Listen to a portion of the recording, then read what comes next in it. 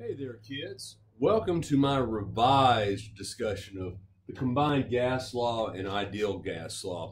You know, there are few teachers as adept as Mr. Munger is about being able to do reasonably complicated math and somehow messing up or writing it on the board. Thanks to one of my students, and you know who you are, for catching that on my original version of this video. I wrote down a 5 as a 3. If you were looking for just pure demonstration purposes, it really didn't make a difference. But if you were actually working through the math yourself, which I encourage you to do, it did. So here is, upon request, thankfully, a corrected version. So let's get into this. So combined gas law and ideal gas law are the two ways that we look at the behavior of gases this week here in March of 2020. So what is the difference? The first is that the combined gas law is basically the gas law of change. We're looking at initial conditions, which are usually referenced as 1s, versus the final conditions, which are 2s. And we are looking at the possible changes in pressure, volume, or temperature. Sometimes all three can be changed, or sometimes only 2 are being changed. Combined gas law is what it actually says. It is a combination of actually 3 earlier derived gas laws from the 18th and 19th century.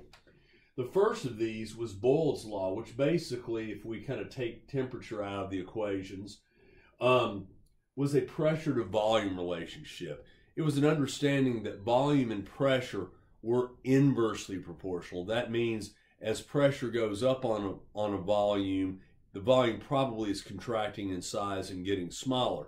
Just squeeze a balloon. I think you can intuitively understand that.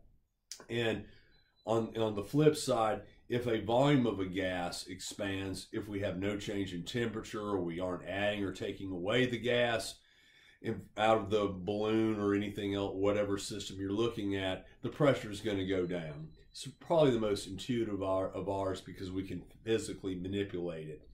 Then we have Charles's law, which is a volume to temperature relationship. We're assuming that pressure does not change. So imagine the P's coming out of the equations.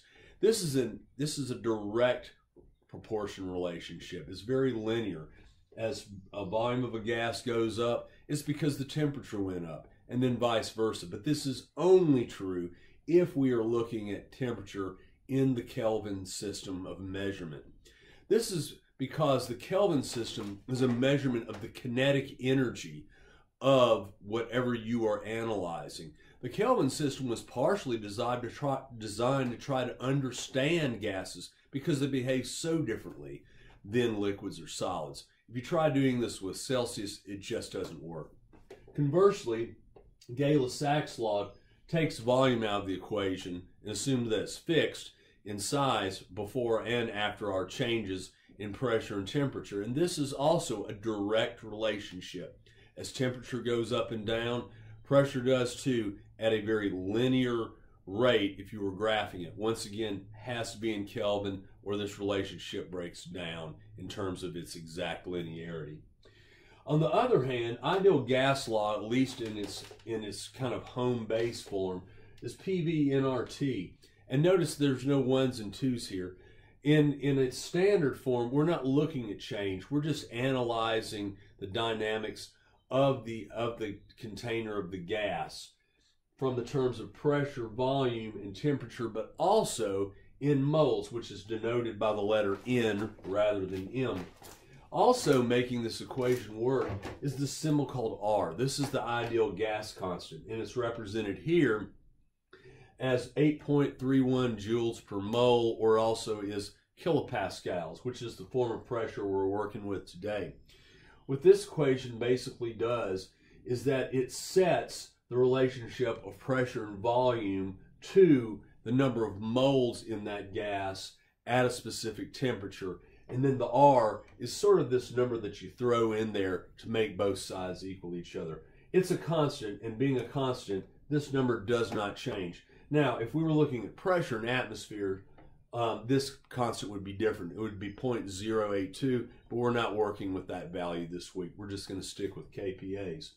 So let's take a situation with a similar gas that's being analyzed, and notice how we look at it differently depending on the law involved. Let's start off with the ideal gas law.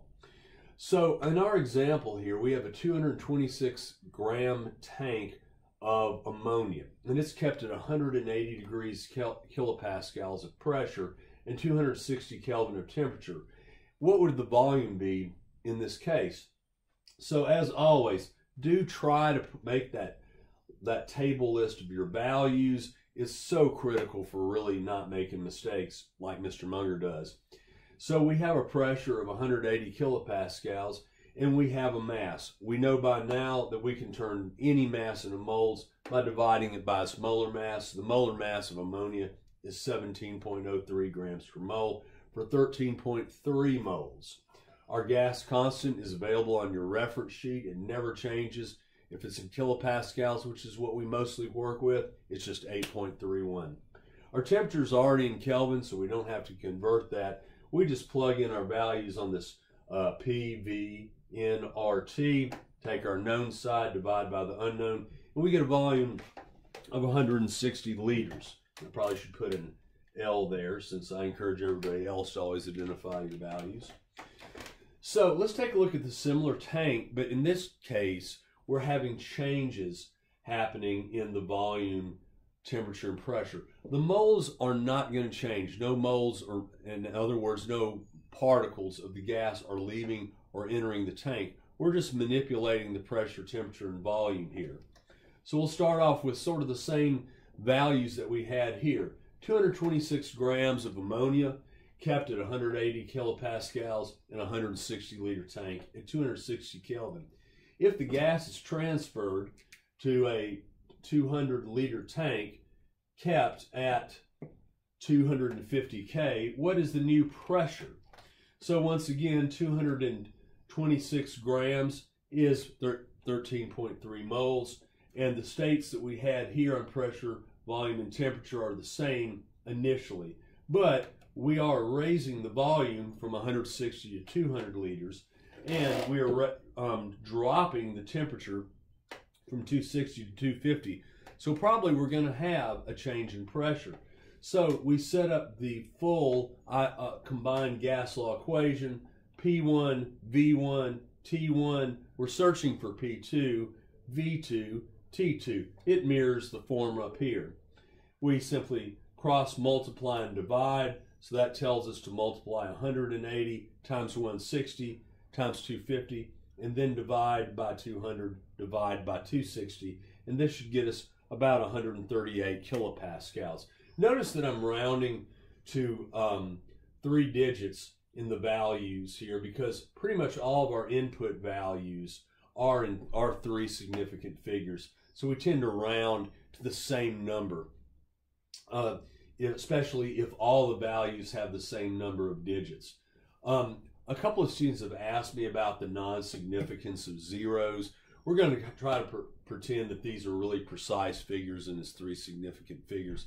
Toward the end of the quarter, we're going to get more into sig figs, but I don't want to get way too into it right now. At any rate, in conclusion, our 2 main gas laws that we're looking at can be viewed as one that looks exclusively at change, and the other one takes in all 4 of the variables of pressure, volume, temperature, and the number of moles.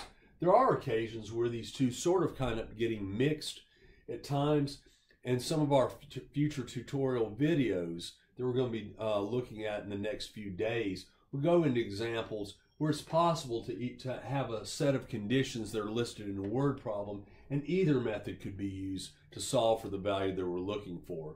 There's other types of questions that force us to actually maybe take the ideal gas law, solve for that to get some moles, and then maybe have to plug in a combined gas law. That's where we're getting into the trickier stuff. You see these more in standardized tests. I'm not going to do a lot of those, probably more for enrichment. But at any rate, I hope this is useful for you, especially as you're working through Chapter 12. This is pretty much going to be our focus for most of next week. I'm looking for everybody to get these two structures down. Let's have a good weekend.